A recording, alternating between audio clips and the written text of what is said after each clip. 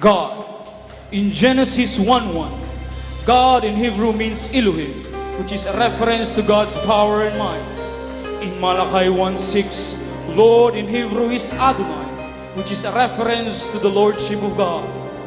In Exodus 15:26, He's Jehovah Rapha, which means He's our healer. In Genesis 22:13-14, He's Jehovah Jireh, which means He's the Lord our provider.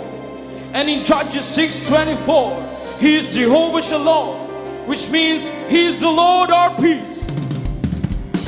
God, in the beginning was the Word, and the Word was with God. The same was in the beginning. With God all things were made by Him, and without Him wasn't anything made.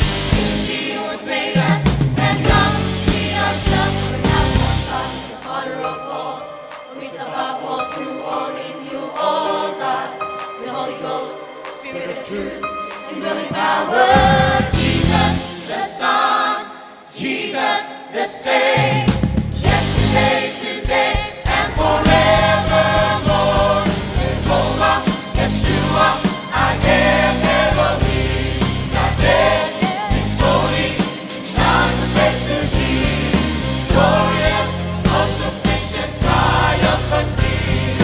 Lord, I treasure You created all things.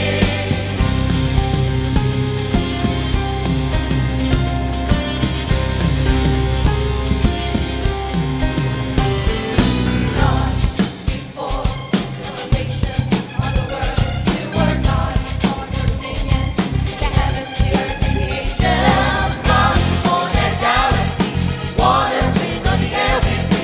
Nothing and no one can exist outside of Me. For You are God. Look at counsel, advice, instruct, direct, or give wisdom to your God. Who was, what was, on an army to which part of the feet are God? Who was inside? Who was revelations in His time? The waters place our paths finding out.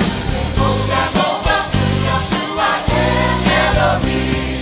Kadesh is holy, none compares to Thee. Glorious, triumphantly. Lord, I treasure You created on Me.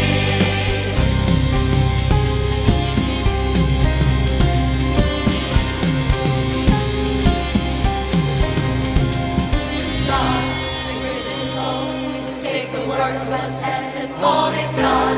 Even greater is to take the word of His hands and call it God. Provoke His jealousy, fire